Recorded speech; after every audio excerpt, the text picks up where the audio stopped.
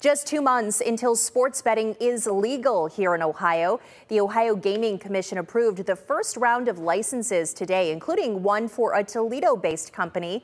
UBetOhio on Heather Downs Boulevard is among those awarded a license.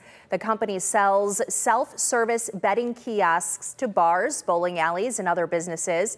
The kiosks are about the size of an arcade game and offer bettors money lines, point spreads, over-unders, and parlays. Ohio bettors are limited to a $700 weekly wagering limit and must be 21 or older to bet.